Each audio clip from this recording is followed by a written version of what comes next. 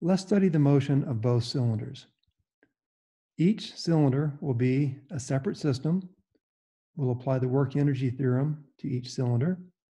And for the first cylinder that rotates about a fixed low friction axle, the cylinder is going to rotate clockwise about an axis of rotation through its center.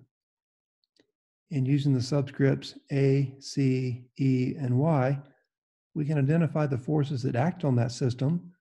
There's the force that you apply to the cylinder on the outside edge. It's going to cause it to rotate about the axis of rotation. There's the weight force down, the force that the axis of rotation exerts upward on the cylinder.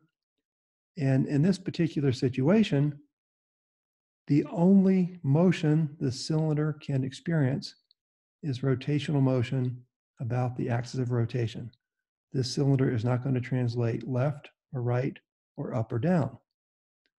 To calculate the work done on the cylinder by external forces, notice that the weight force and the force due to the axle on the cylinder both act through the axis of rotation, but they will not do any work because as the cylinder rotates about the axis of rotation, those two forces cannot create any torque about the axis of rotation.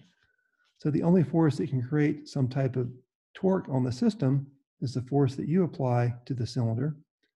And if I integrate the torque that that force creates on the cylinder as the cylinder makes one complete revolution, the torque that that force creates is just the distance r the force acts from the axis of rotation r times the magnitude of that force.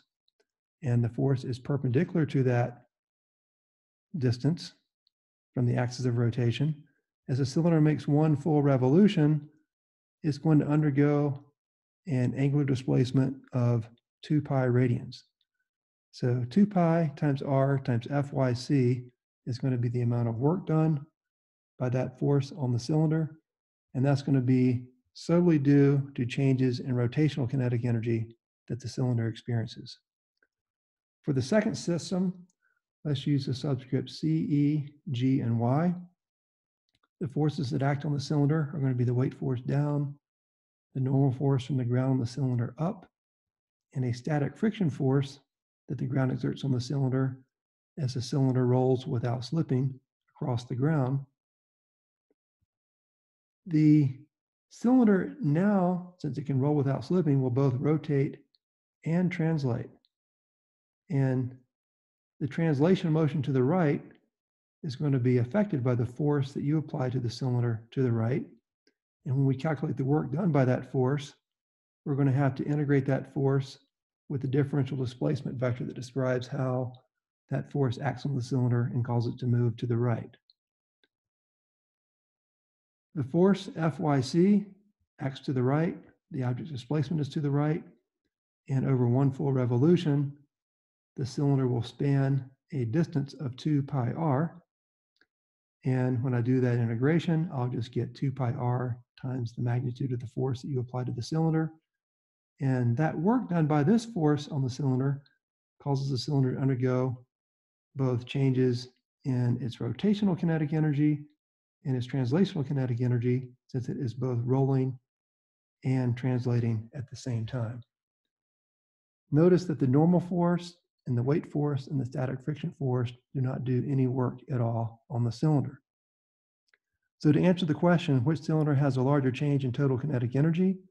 The first cylinder has a total change in kinetic energy just due to changes in its rotational kinetic energy, which we find to be 2 pi r times the force that you apply to the cylinder. And the second cylinder has the exact same change in total kinetic energy, but that change in total kinetic energy is due to both the rotational effects and the translational effects of the cylinder's motion. So the correct answer to this question is C. They both undergo the same change in total kinetic energy. If you think about this problem, this presents a follow-up question that asks about the work done by an external force on a system. Look at these three statements, think about which one is true, and we'll get back to you with the answer in the next video.